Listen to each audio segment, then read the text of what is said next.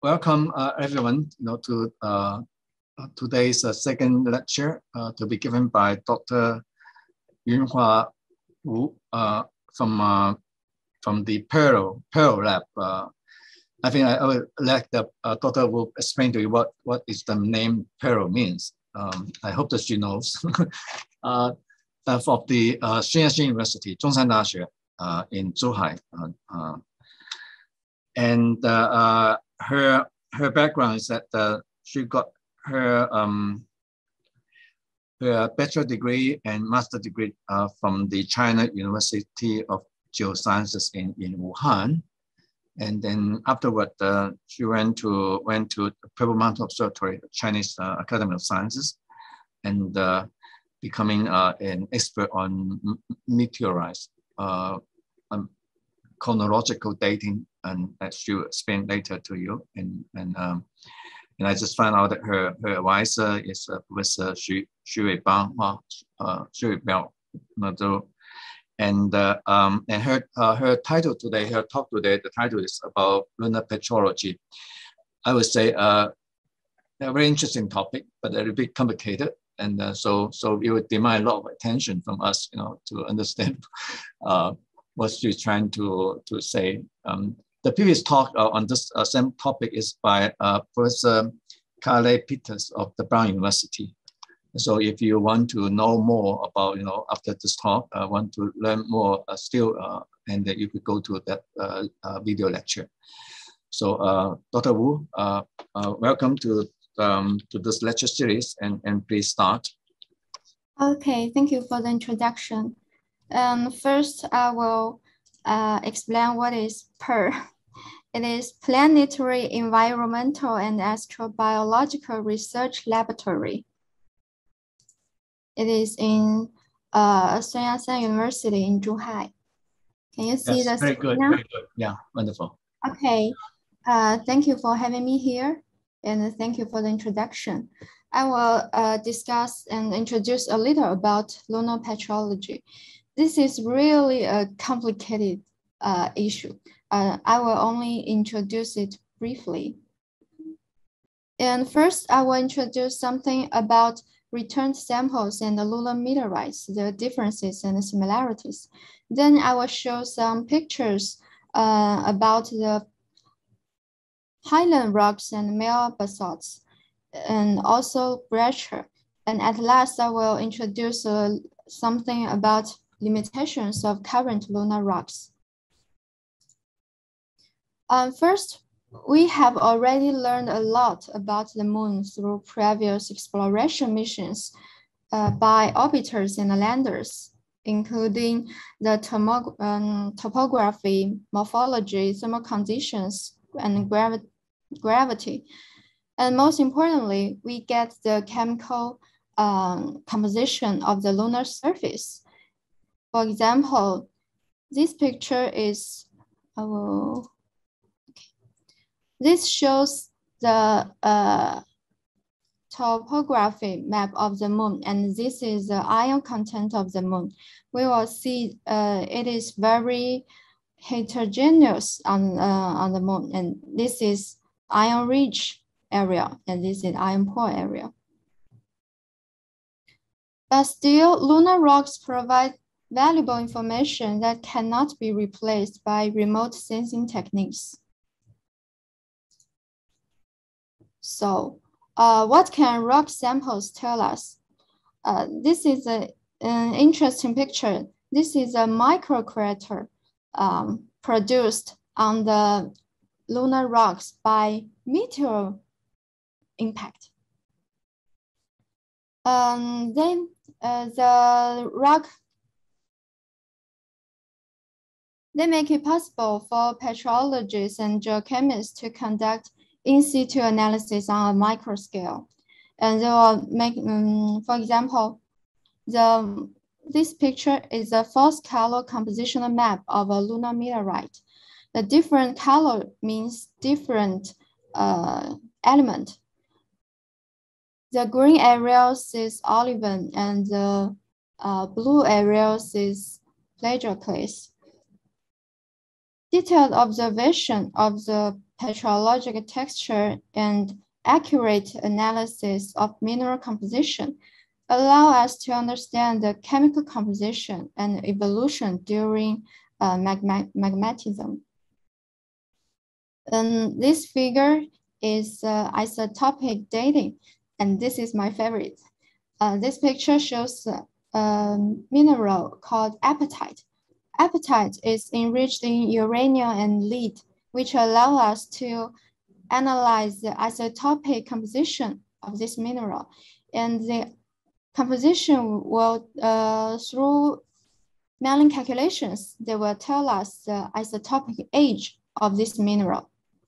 However, whether this isotopic age could represent the crystallization age or their shock reset age is need a lot of work to do. And in some other cases, in other isotopic systems, we can also get other ages like exposure ages. This will tell us when the rock exposed to lunar surface. So the most important thing is the lunar rocks can make it possible for us to do the in situ microscale analysis and to understand more about the magmatism, the isotopic ages, and the chemical compositions. Most sample return missions were conducted during the Soviet and the USA space race of the 1960s and 1970s. And these are rocks returned by Apollo, and these are rocks returned by Lunar mission.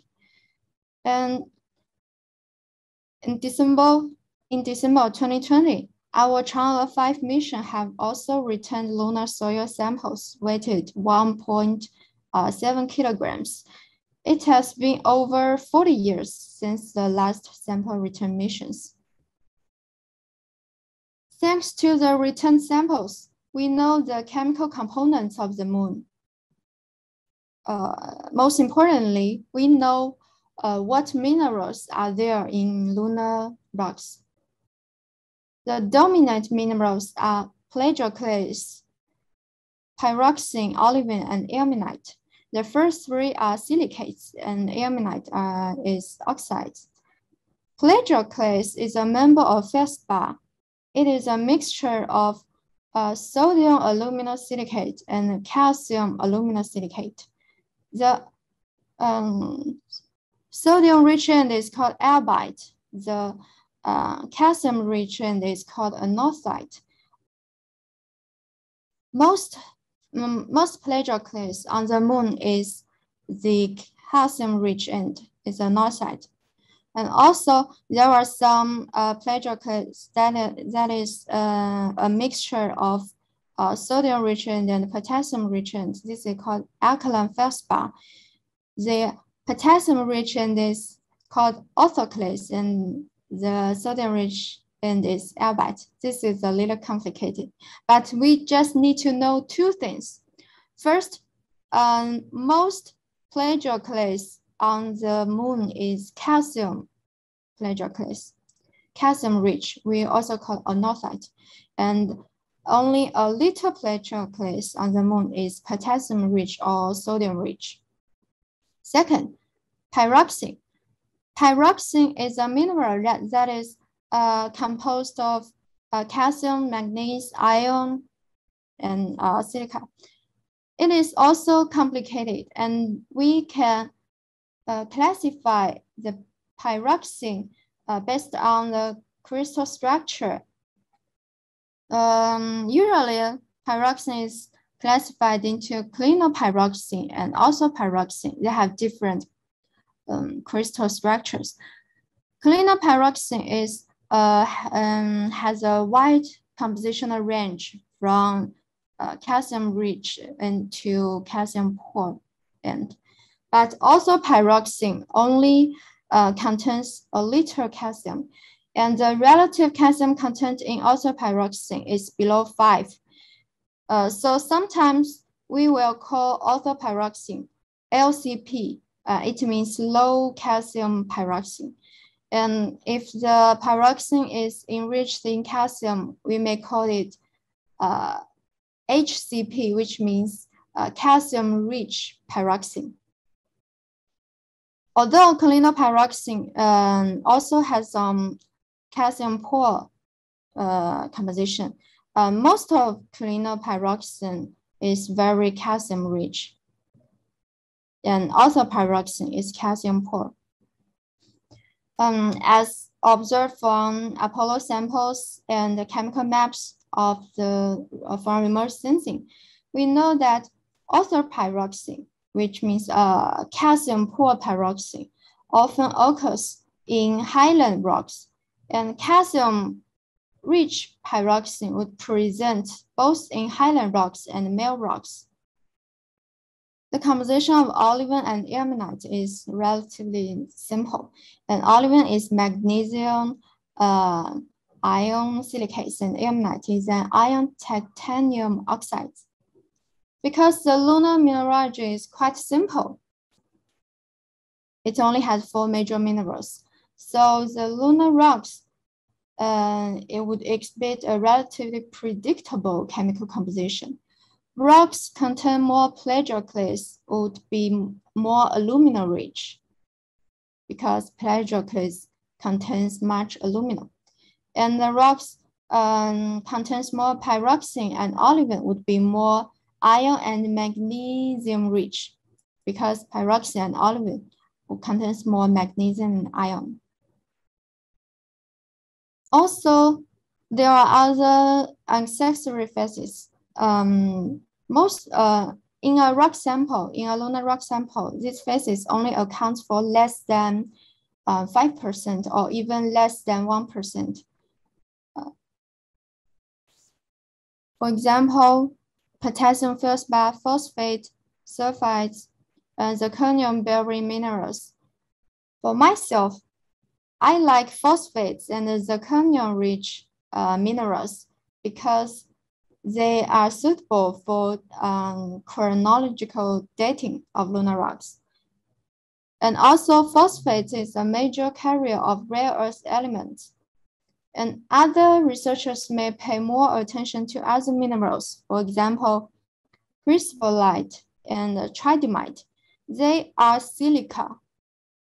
They are silica, but they may form under different conditions.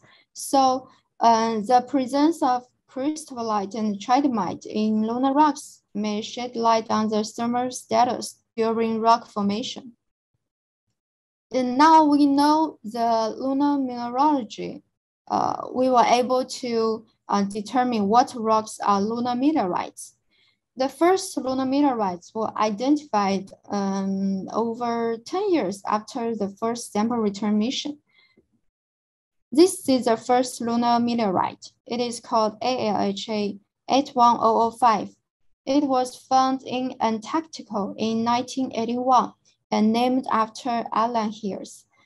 The fusion crust, this black fusion crust, is formed when it enters the atmosphere.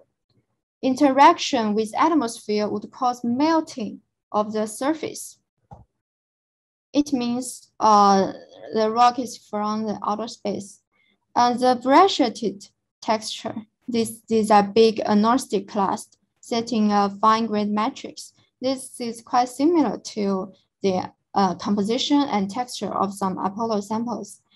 And then more detailed studies and analysis on their mineral composition and noble gases and siderophile elements all reveal that it is a lunar meteorite.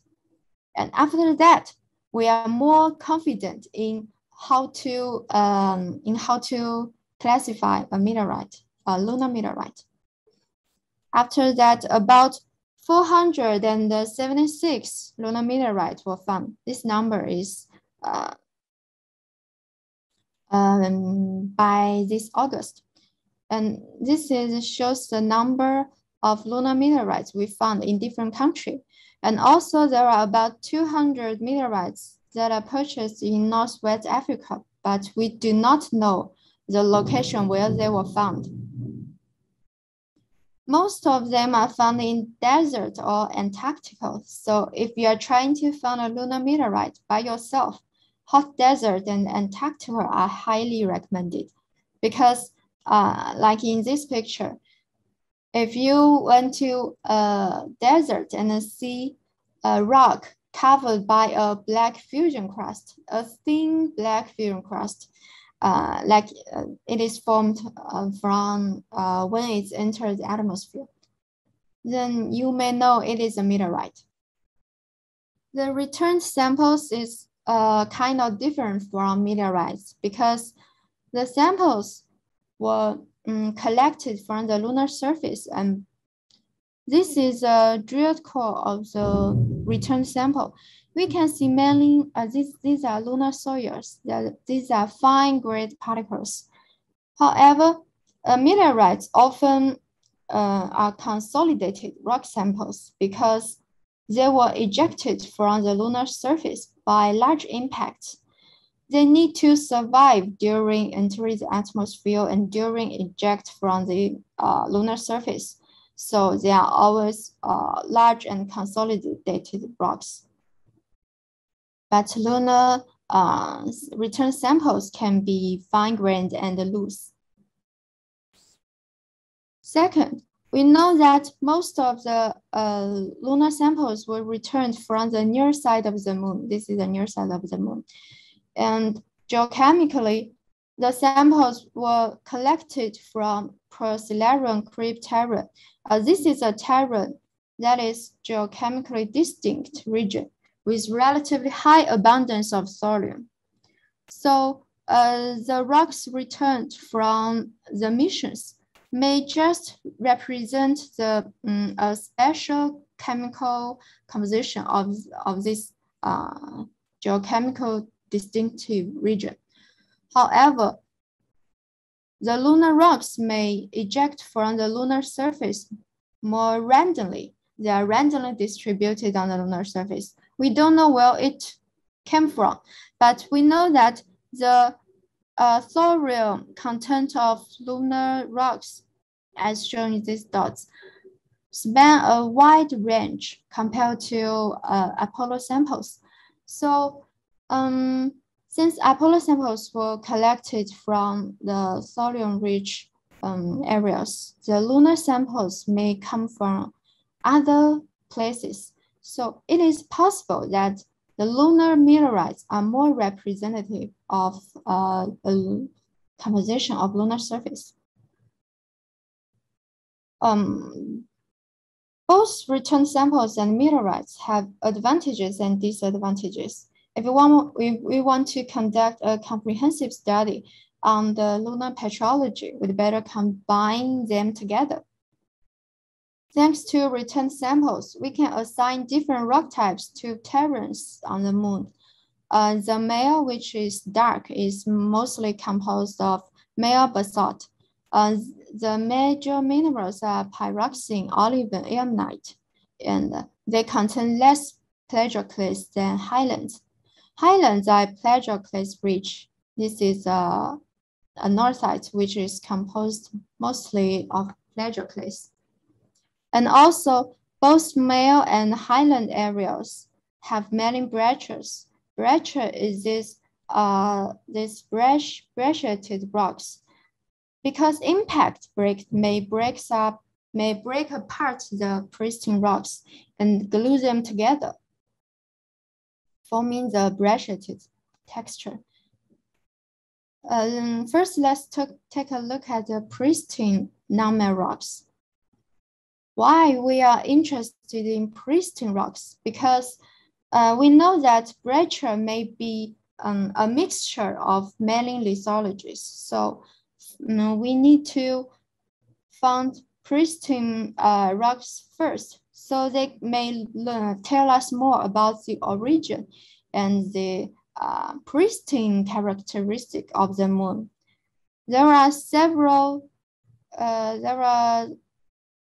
requirements to identify a pristine rock. The most important thing is the absence of contamination by by siderophile elements contaminated by meteorites. So if maybe some meteorites may be restricted, but if it is not contaminated by a meteorite, we can also think it is pristine. After a lot of study, there are three major pristine non-metal rocks identified: ferron anorthite, magnesium soot, and alkaline soot. Also, creep basalt is also thought to be pristine non-metal rocks, but some may classify it as an independent group. Some may classify this as a member of alkaline soot. Here we will introduce them separately. First, I want to introduce a little about the nomenclature. The lunar minerals are relatively simple, but sometimes the terms may be misleading and complicated. Usually, we will classify rocks based on relative abundance of minerals. For example, like the left figure, if a mineral contains plagioclase more than 19%, we will call it a anorthosite. And if it contains more than 90% olivine, we will call it dunite. And additionally, for rocks dominated by plagioclase and pyroxene, it may be further classified based on the abundance of orthopyroxene and clinopyroxene. FYI, clinopyroxene usually contains more calcium than orthopyroxene. This is also called HCP, and this is also called LCP. If a rock contains more orthopyroxene than clinopyroxene, it is called a norite. And if it contains more clinopyroxene than orthopyroxene, it would call a gabbro. It is quite complicated, but I think maybe you don't have to remember so much information. And I will just show you some pictures. Oh, also, this is these figures help us to understand the chemical difference between different pristine non-metal rocks. The ferron anorthite would contain less magnesium than magnesium soot, and the composition of plagioclase, that means how much calcium the plagioclase contains. If it is 100%, it means the calcium is, it means the plagioclase is the calcium rich. And if it is on this end, it means the plagioclase contains more sodium. So the plagioclase in ferron anorthite would contain more sodium than others. And the magnesium soot would contain more manganese in mafic minerals, contains these two. And creep basalt is got its name because it contains many potassium, rare earth element, and phosphorus. So the rare earth element composition abundance is much more than those in ferron anorthites. You just need to remember that different pristine non-metal rocks have different composition, and there are several requirements that we can identify them. This is a typical ferron anorthite. We can see the coarse plagioclase under microscope. These are plagioclase. The plagioclase account for about more than 90% of this sample. Other mafic minerals are augite, orthopyroxene, and monoilmenite. This rock is called the Genesis rock because it may represent a piece of the moon's primary crust. And this rock, based on the texture, this rock must have formed by a process of plagioclase accumulation. So why this rock is quite important, because this rock let the scientists propose the hypothesis of lunar magma ocean. What is lunar magma ocean? Early in this history, the moon was totally molten. The minerals may crystallize following the sequence. So olivine is the first mineral to crystallize, and then orthopyroxene are the second phase to crystallize. After crystallization, these minerals are relatively dense, and they may sink to form the mantle, sink down and form the mantle. So the mantle is mainly composed of olivine and orthopyroxene, that is LCP. And then the residual melt is enriched in incompatible elements and iron. And after crystallization of olivine and pyroxene, the plagioclase started to crystallize.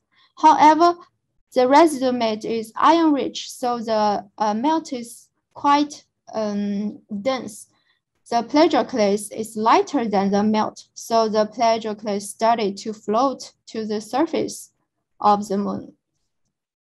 And after solidification of lunar magma ocean, the moon would have a feldspathic crust. It means the crust is mostly composed of plagioclase.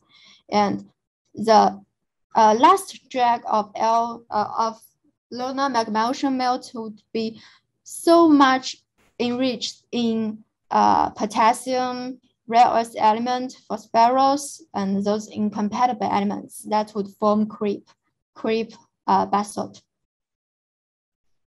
Then in the mantle, because the minerals were sank and float, and the mantle would be composed mostly of olivine and orthopyroxene.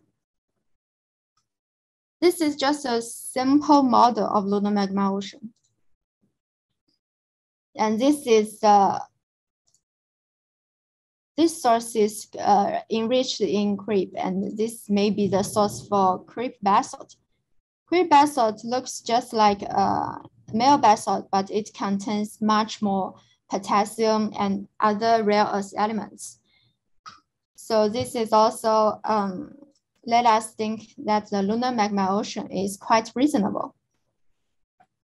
More importantly, this is a dating result for ferroanorthite. The crystallization ages of ferroanorthite are ancient, so we think it is consistent with the solidification of the feldspathic crust.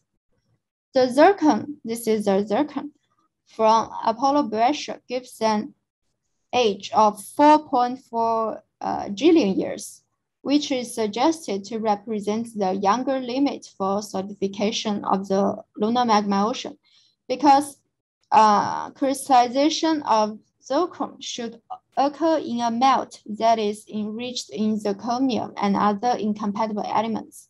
So this is correspond to the late stage of lunar magma ocean, when the creep started to form, or when the creep started to form.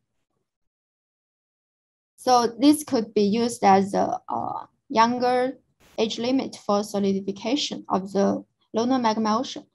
However, the ages of ferroanorthite is much more complicated. They have a wide range, and even for a single rock, for example, different techniques may reveal different ages. So some ages may be reset by thermal events, but still there are also many ferroanorthite younger than this age. For example, this sample 60025, this sample is suggested to have a crystallization age of 4.3 trillion years. This is younger than expected. So the cooling of lunar magma ocean may be more complicated and prolonged. For example, it may cool over longer years than we thought. Or the lunar magma ocean hypothesis is wrong. Maybe there doesn't exist any magma ocean. The second pristine non-metal rocks is the magnesium soot. The magnesium soot is the mineralogy is complicated compared to ferronorthite because different rocks may have different proportions of plagioclase. For example, norite would contain plagioclase less than 50%, and tractolite contains plagioclase more than 15%, but also the olivine in tractolite is also maybe over 20 or 30%. And the plagioclase in dunite is quite less than other samples. It should be noted that the magnesium soot are only classified based on the mineralogy because they had less plagioclase than ferronorthite. And also the content of magnesium is higher than other rocks. So we classify them as magnesium soot. But maybe the rocks from this group are not related to each other. And the formation mechanism is still under debate. But we think that they may have represent the intrusions into primary lunar crust. The third is alkaline soot. Alkaline soot is the mineralogy is similar to magnesium soot or ferronorthite. It's just they have more content of alkaline elements like sodium or potassium. For example, this rock is mainly composed of potassium and coals. Actually, this soot is only occurs as very small rock fragments or clasts. Detailed analysis suggests that this soot is derived from fractional crystallization of creep basalt, but we only found a small portion of this. Now let's take a look at male basalt. Male basalt exposed over the 17th area, 17% of the lunar surface area. They are mostly exposed on the near side of the moon. This may result from the non-uniform distribution of heat source relating to the early lunar differentiation and semi-evolution. They look just like terrestrial basalts. These are rocks we found on the Earth, and these are the lava flow on the Earth. They look quite similar. And also, the lava that formed lunar male basalt is similar to the Pahoho type, lava type in Hawaii, as shown in the left figure. It is quite smooth, and the lava erupted and filled in large basins. The basins are previously formed by impact, so they may form a relatively smooth surface, and sometimes with rope-like coils.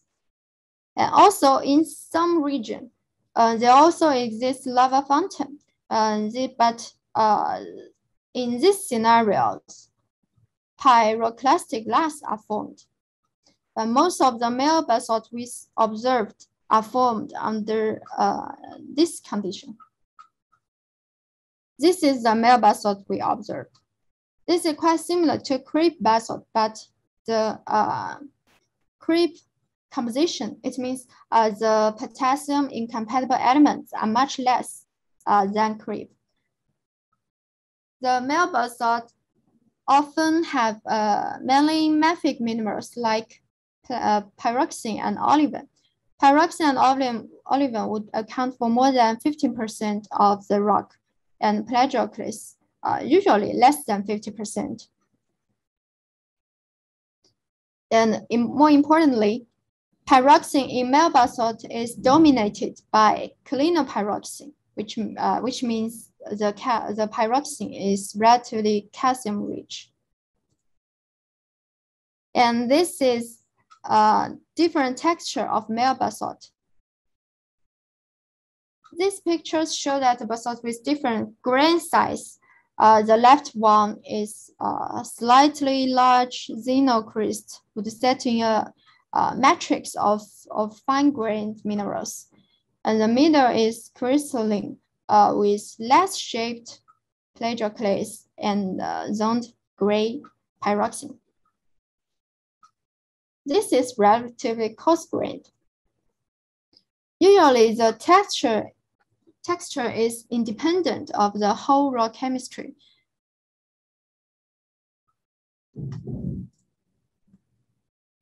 For example, this is a schematic model of the Pahoho flow. This means the different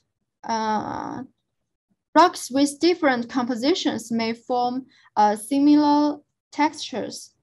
In general, fine-grained rocks may come from the surface, and coarse-grained rocks may come from deep down. So it is not. So usually we do not classify male basalts based on their texture. Usually we classify them based on their chemistry. The distinction between the different classes of basalt are based initially on titanium oxide, secondary on aluminum or potassium content. Most importantly, if we classify the male basalt based on the titanium content, we can relate the rocks to the chemical map we observed from remote sensing techniques. So we can relate the rock samples to the location of the lunar surface. Last, lunar breccia.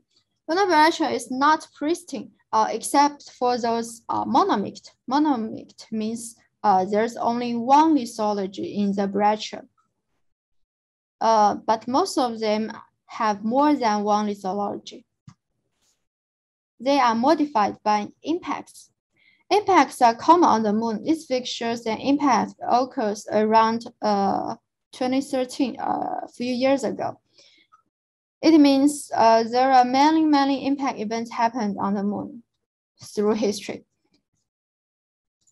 We said that meteorites impact may both break rocks apart and glue them together. So the texture and composition of a breccia is quite complicated. And this is a composition of male basalt. This is a composition of the highland rocks. If the breccia comes from the highland and composed mostly of highland materials, it may close to this end. And if the breccia comes from the male areas, it may plot on this end. And in the middle, it means the breccia is a mixture of highland and male materials. This is a schematic figure of the formation of a complex impact crater. So breccia with different textures may be formed at different places. For example, monomic breccias may form in underlying bedrock, and dimic breccias formed when impact melt are filled in the veins. Fragmental ejecta with polymic texture was thrown at distance, and a mixture of hot and cold fragmental debris forced back into the crater may form a crystalline matrix breccia and melt sheet. Compositionally, if the impact happened on the complicated layers, for example, the impact may penetrate into the interface of highland and buried male materials. So this breccia would be composed, would have a mingled composition of highland and male composition. Also, a distal ejecta would throw to this surface due to giant impact, due to big impacts. So the chemical composition of a breccia would be very complicated. This is a monomiced breccia, which means it only has one lithology. This monomiced breccia is only composed of anorthite. This is a regular breccia, and this breccia is composed mostly of basaltic composition. This is a basaltic class. This is a basaltic matrix. And this is also a regular breccia. It contains basaltic clast, creep clast, granitic clast. The composition is much more complicated than they are derived from different source bedrocks and then consolidated together. This is an impact melt breccia. These areas impact melt. They were crystallized from impact melt. The matrix is quite clear, is an impact, and this is a lithic clast. Also, impact melt would also occur as clasts. For example, this is an impact melt class. This is an impact melt class. The identification of impact melt is quite, it's not that complicated, but need much more experience. You have to observe many rocks, then you will know which is impact melt, which is the regular rock class. The dimic breccia are relatively rare. This type is found in Apollo 16, and it is characterized by a monomic breccia set in a fine-grained vein-like matrix. It is quite rare because we did not find anything like this in meteorites. Also, there are some new lithologies in class. For example, this is a class in polymic breccia. The composition does not like any of the rock samples we introduced earlier. It contains less magnesium than magnesium soot, and but more magnesium than ferroanorthite soot, ferroanorthite. So why this class is very important? Because the lower content of magnesium and incompatible elements and the lower thorium shows that they are nothing like ferroanorthite. Because in the lunar magma ocean hypothesis, the crust should be ferroanorthite. But this class, the composition of this class is, it is possible that it is also a dominant phase on the moon. And it might represent the far side of the moon. And this is quite complicated. I just give you the conclusion. And conclusion is this may represent the far side. This may represent the feldspathic crust of the far side, and the ferroanorthite may represent the crust of the near side. So there are two possibilities. They try to revise the lunar magma ocean to explain the differences of the far side and the near side. And also, they have proposed a new model to account for this. This is called serial magnetism. The serial magnetism suggested the lunar crust is a product of multiple intrusions of the basaltic magma, each differentiation during and after emplacement, and plagioclase ridge cumulates from the intrusion rise into the crust, and the mafic cumulates would sink down. It is similar to lunar magma ocean, but it is more on a regional scale. And each of the plagioclase and would have different composition depending on the physical and chemical characteristics of their source regions. So they propose the serial magnetism, and they think maybe the lunar magma ocean hypothesis is just wrong. And there are also many limitations of current lunar rocks.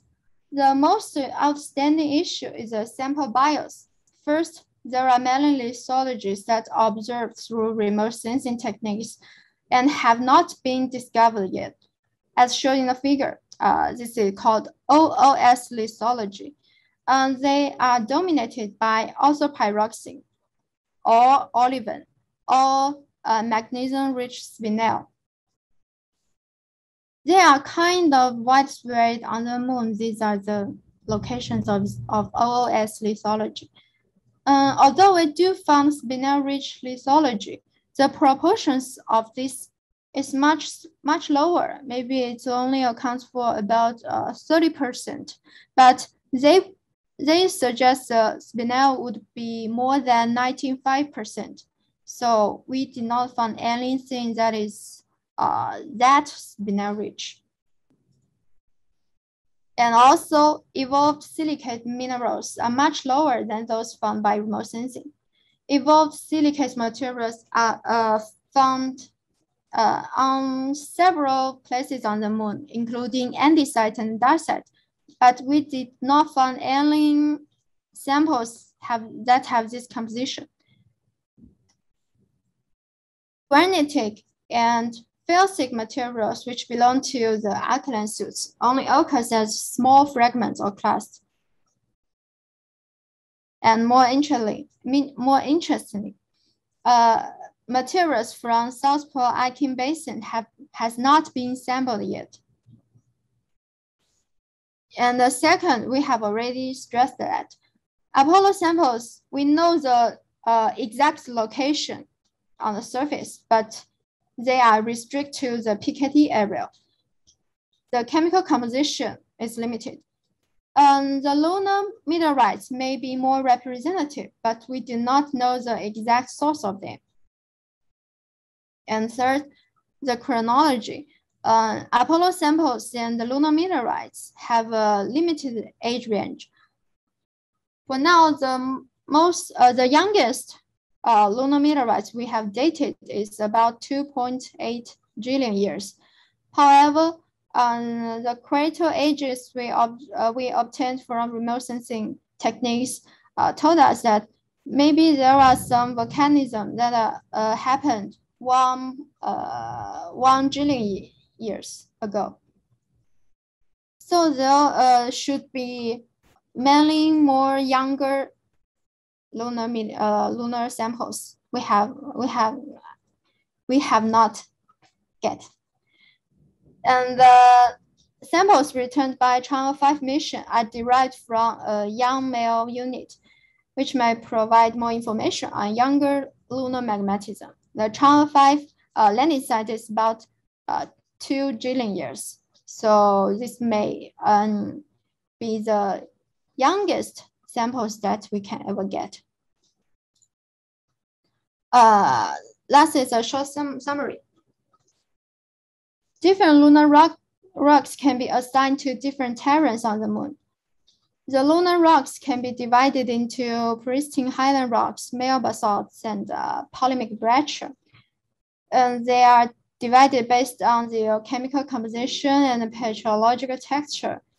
They are indicative of different processes. For example, ferron anorthite is indicative of the lunar magma ocean concept. And male basalts are indicative of male magmatism, and polymic breccias are more indicative of impact history. And also, variable clasts in breccias have a great diversity. This would expand our knowledge of lithologies on the moon and help us to understand the reformation of the lunar surface by impact. And also, we know that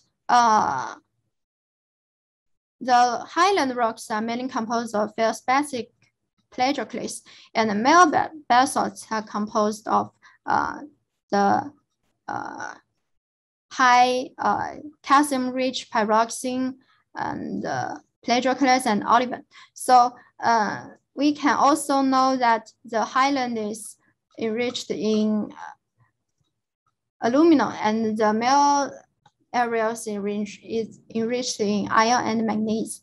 And also based on the mineral assemblages, if we find something that is enriched in OPX, in calcium pyroxene, we may know that they are derived from highland or the deep metal. And if we found much more calcium-rich pyroxene and less plagioclase, we may know that they are derived from male unit. So there are much more to learn, and we still don't know many things about the lunar history and the evolution of lunar magmatism. Okay, thank you. I'm ready to take some questions. Yeah, Dr. Wu, thank you very much for this, very detailed talk. And as we said, it's very complicated. And I have because time is short, but let me ask you a question, because I'm pretty surprised that you say that the LMO, the lunar magma ocean, might not have existed before. I mean, why did you say that?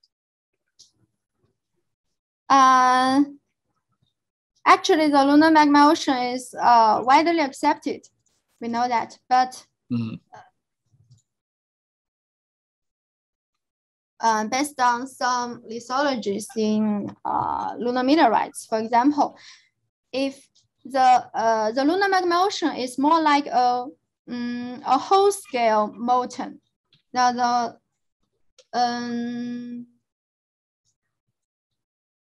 like this, it's molten on a whole scale. So if the lunar magma ocean is right, then the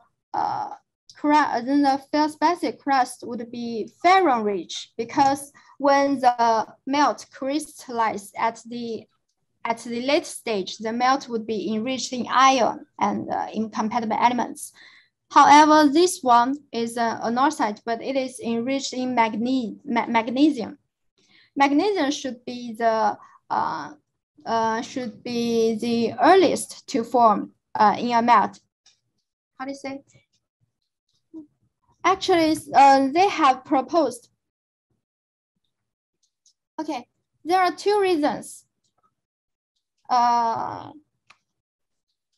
Remote sensing results suggest that the far side contain less iron and thorium than the near side, and the return samples of the ferron anorthite are restricted to the PKD areas. They are from the near side. So the lunar magma ocean was proposed because of the ferron anorthite we get from the near side. But the far side of the moon contains less iron and more magnesium. the hypothesis is proposed because of the ferron, because of the ferron chemical signatures. And if they want to still continue using the lunar magma ocean concept, they need to revise the theory. For example, the whole lunar magma ocean may not be the same on the near side and the far side. This is a symmetric cross composition of the far side and the near side. It's hard to explain because there are many details in this in the deduction during this one. So, but still, I think lunar magma ocean is still more accepted than other hypotheses. Okay. Oh, and good. Also one important thing about the lunar magma ocean is the ferronorthite is they assumed they may be formed they may form before 4.4 trillion years. However, there are many ferronorthites that are younger than this age. It means the cooling of the lunar magma ocean may be much longer than we thought. But actually, it's hard for it to maintain such a long period. So they may think maybe it just doesn't like that. Okay, there's so much to learn. That we still have to hear more lectures like this to clarify this issue. But the time is up, and then I think that the next speaker, Professor Peter Woods, is already waiting. So I would say thank you again, Dr. Wu, and then I look forward to meeting you in person sometime in near future. Yeah.